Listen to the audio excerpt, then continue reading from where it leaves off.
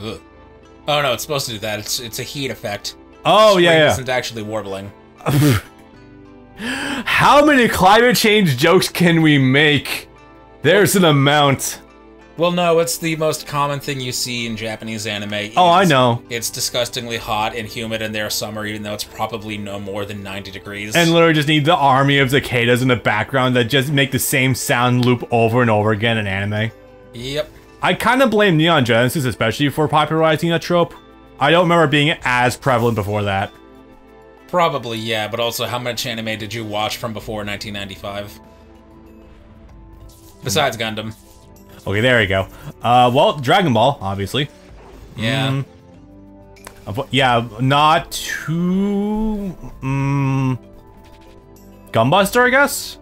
Oh, yeah, that's one of the things we need to get back on. Yeah, we did watch that. It was pretty cool. We watched the movie version. We need to watch the actual episodic version, because that one has a dub now. Yeah, outside of that, it's mostly movies that aren't Gundam, so yeah, you do kind of have me there. But again, like, I don't remember any of that shit before, any anime outs before that one particularly. This is true, though, by and large. Yeah. So you'll notice that we're back in the same place again. This game introduces side quests, which is just go back to stage you've already been to and do something there again, go through half of it, talk to a specific character, beat a certain person, what have you. Yeah. And it would be mildly annoying if not for the fact that by the end of it you need all the EXP you can get. But also it's cool seeing some of the stages with a different lighting, with a different time of day, sometimes from a different camera angle, what have you. I will say the heatwave visual effect is actually pretty cool. It's subtle enough that it's not obtrusive or anything. It doesn't give me a headache like the screen tearing in Pirate Warriors 1. There is that. Had we finished 1 by the time we finished up the live action? Or were we still not done by then? So we weren't done by the time we got to the last bit of story recording, but we were done by the time we got to the bonus recording for Zoro. Okay. Okay, yeah, so we've said everything we need to say about that. More or less, yeah. Okay. Actually, wait, no, wasn't it? Okay, so it was the 1980s where actually people were fearful that we were actually going to backslide into an ice age because of the declining climate. Then it was the 90s where everything kind of like actually kicked upwards a bit. I think that was the 70s when people were afraid of global cooling. The 90s was when we had the ozone layer crisis. Yeah, it was like the 70s and 80s where people thought we were going to go into actually descend into an ice age, but because of the climbing CO2 in the atmosphere, that's actually started what led to the atmosphere actually climbing. So I'd be willing to bet that might have actually been what led to heat rising, ergo why we got that trope appearing in anime with the cicadas and everything. It's just extrapolation on my part. By the way, yes, coolest summer for the rest of your lives. So the reason you want to do the side quests, in addition to most of them actually having dialogue with various characters you don't interact with normally or extra, is because it gives you more of your upgrade resource than you get in any of the main quests. Oh, this is a side quest. Fuck, I should have been paying attention to that. You get more than double the level up resources than you do in a main quest. Shit, I'm not on the ball right now. I should have mentioned. Yes, we also have an overworld that's really cool. I mean, I know you and some others don't like overworlds at all, and I do understand where you guys are coming from. I think it adds a lot of charm to it, personally. It depends on the structure of the game. Yeah. I think they're fine for the most part. It just depends on what you do with them. By the by, this area might look familiar. Yeah, so it's not the same version, but we have been to this area before. We have been to this, more or less, this forest. Obviously, that being said, though, well, on top of the fact we're actually recording at like 2K versus my 720p recording I think I did back in 2017. No, by then we were on 1080. Oh, I hope so. Yeah, this is gonna HDMI back then. This looks way better. Holy crap! It's all the fucking small details and stuff.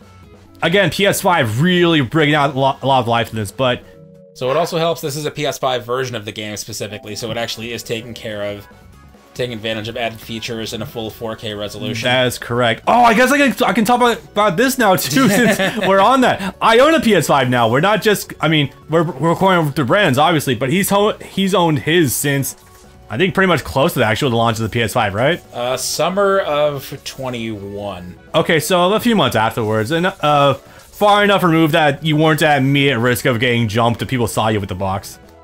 Although there's still probably a big chance of that, honestly. I was a little worried about that from time to time, bringing it to your house at that time, that I was like, hey, yeah, can you be my bodyguard as I get out the door at 6 a.m.? No, I totally feel you on that one. But no, I actually got one for myself, and it's really cool, but I don't know, maybe it's just me, but it feels more and more just like not like a standalone console by itself, like going from the PS2 to the PS3, but it feels more like just the PS4 Pro. Yeah, right? No, believe me, I understand that feeling. For me, that's worth it because of the added performance. But once you actually get to playing actual PS5 games on it, yeah, you'll get the feeling.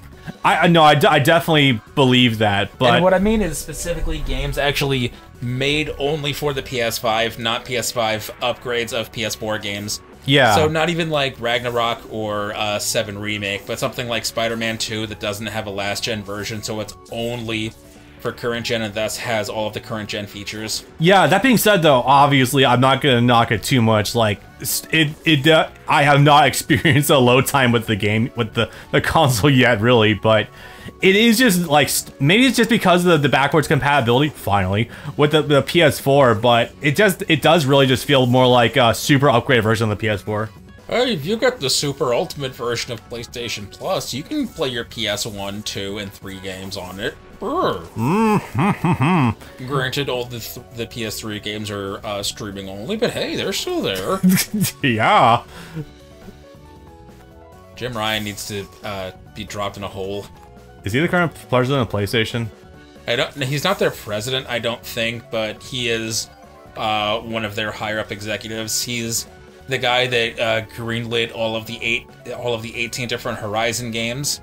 Jeez. And he's also the guy that said at a Gran Turismo anniversary event, why would anyone want to play these kiosks for Gran Turismo's 1 through 5, the PS1, 2, and 3 games, because they look old and hideous? Why would anyone want to play any old games ever? Only ever focus on new games. That's why we don't do full backwards compatibility, because who would want to play old games when you can play new shiny games? Because no one has ever played a game from before the year from more than 3 years prior ever in human history. Definitely not. I also think he was the guy behind The Last of Us remake, and the in the works Horizon 1 remake remaster thing.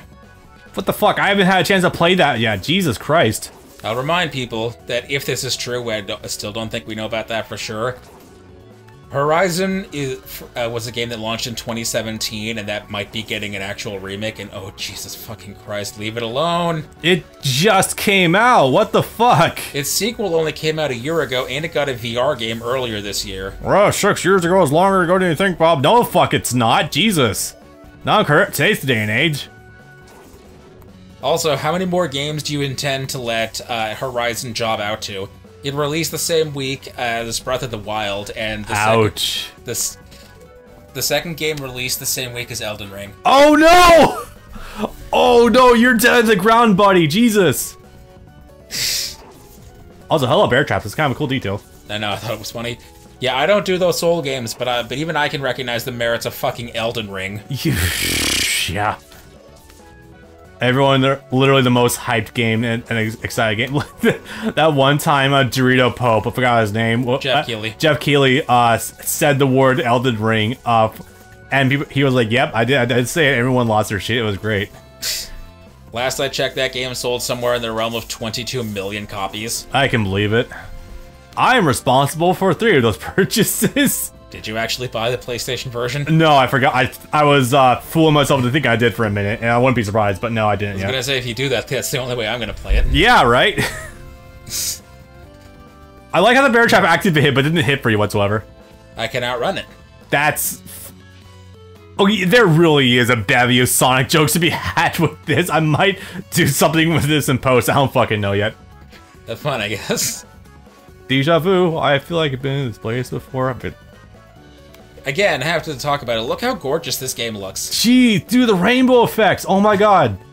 I didn't even notice that, yeah, on oh, wait, hold up. Actually, wait, hold up. Walk away a little bit with the sunshine. Those are 2D objects. Okay, it took away a little bit, but still not bad. Yeah, I think those are 2D.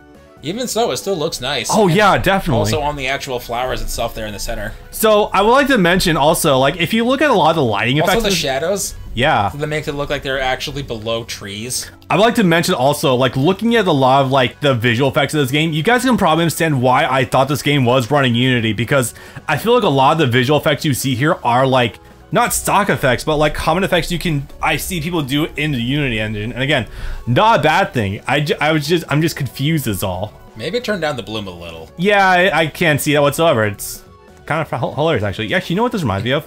What was that one forest level that was in Pokemon Sword and Shield? It kind of reminds, like, the mushroom thing. It kind of reminds me of that.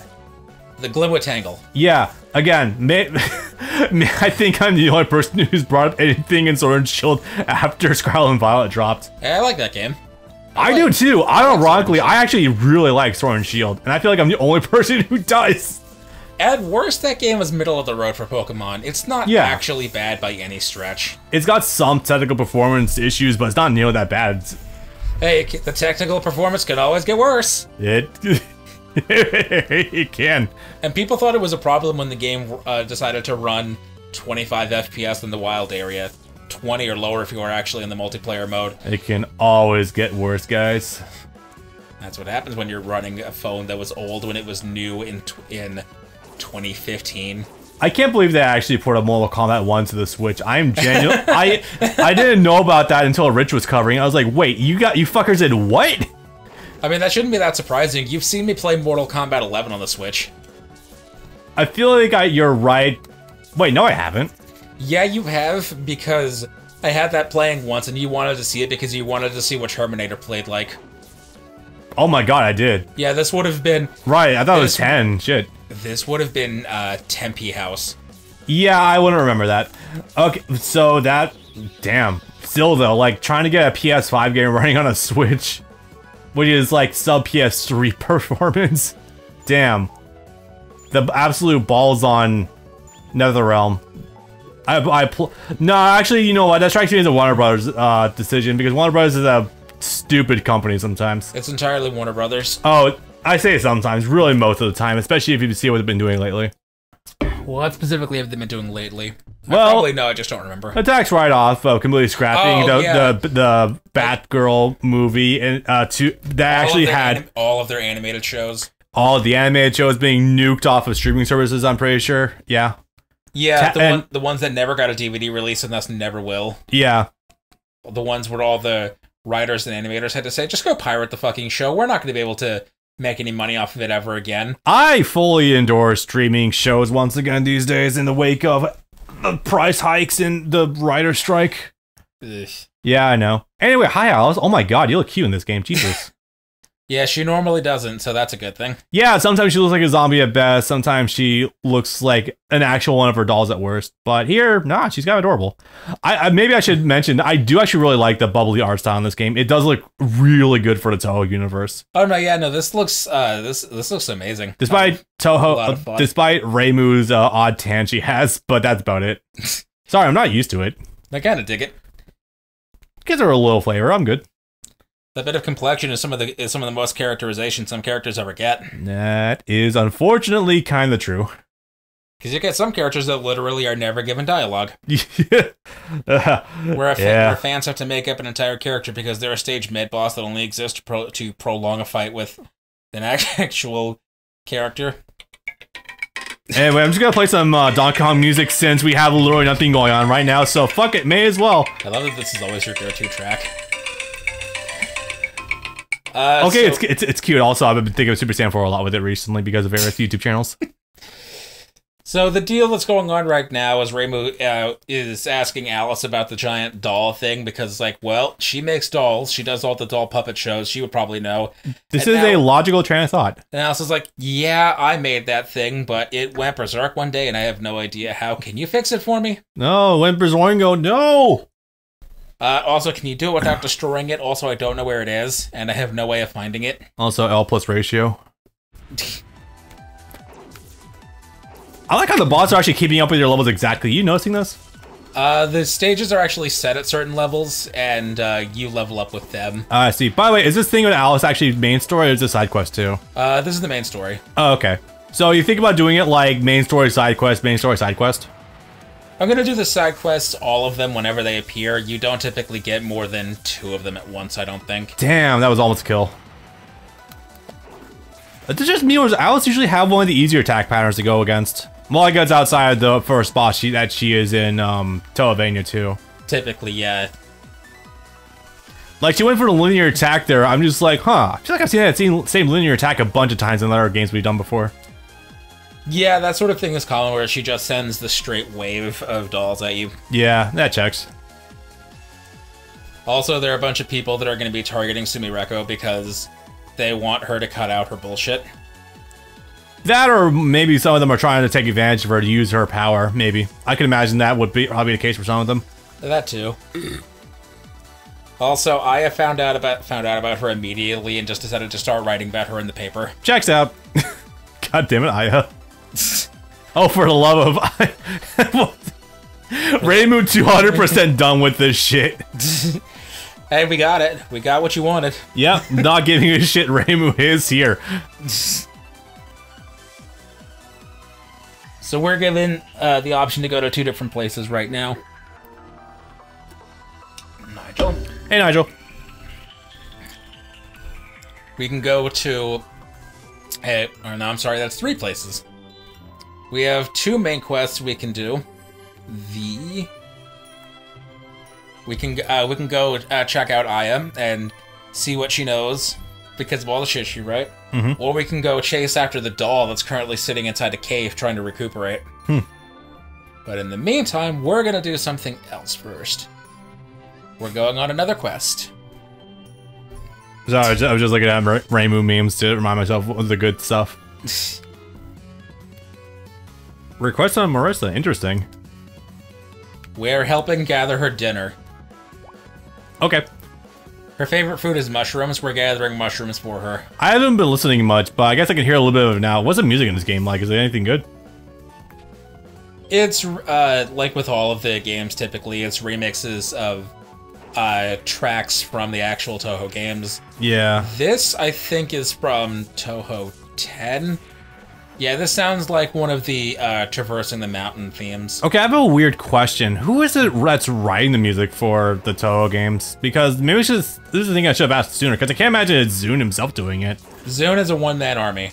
No fucking way, really? Literally, the only reason the Touhou project exists as a video game series is as a vehicle for his music. I thought it was... Huh.